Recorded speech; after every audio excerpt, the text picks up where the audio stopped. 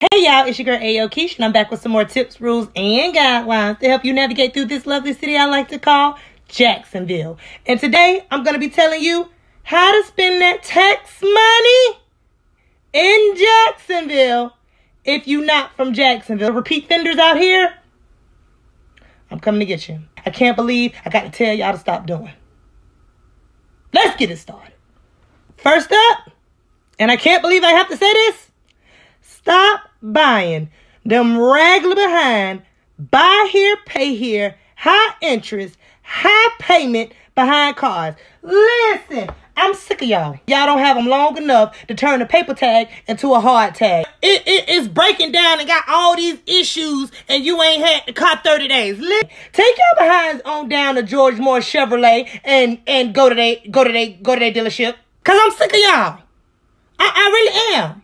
Go ahead and go down to their dealership and choose from a wide variety of selections such as these. That's reliable. That's going to get you from point A to point B. And it's not going to cost you an arm and a leg.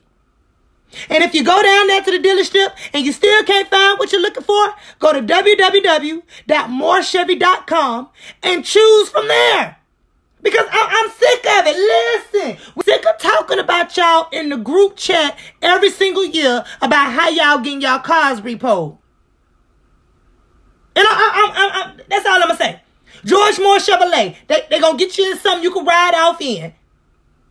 Next up, buying your seafood with cash just because you got it. Listen, us folks that don't get food stamps, we rely on y'all who do get food stamps to buy your seafood with food stamps to regulate the pricing of seafood that went up to $30 a crab tray because now y'all got that money and y'all want to just buy up all the seafood with cash. Go to the seafood place and the price just say market price. What the hell is market price? Next up, getting a new place to live, knowing that you can't afford it. That's why your credit messed up now. Because right now you got the first month's rent and a deposit. Not knowing 5 months from now that money gonna run out and you gonna be asking everybody to help you pay that $1,500 rent. Go and get you something with doing a churn, gonna be saved, and after that tax money run out, it's gonna be affordable. Stop putting them high behind deposits down that you're not gonna get back because you're gonna get evicted. Next up, a blue check. Let me find out y'all using that tax money to get that blue check. Just to say you verified. And then 3-4 months from now, you calling trying to dispute them $15.99 charges. Them $15.99 charges. If I was the bank, denied. Dispute denied. Let me find out that's what y'all using our tax money for. Let me find out.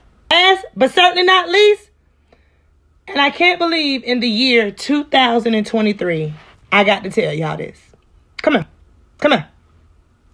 Do not give that man your money to flip.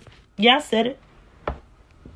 Listen, if he ain't been flipping nothing all year, this is not the time to be experimenting with your money. In the year 2023, women will still falling for that. You know what? Go ahead and give it to him. And when he don't produce what he said he was going to produce, don't come... Go ahead and give it to him. Go and give it to him. For the 3rd year in a row.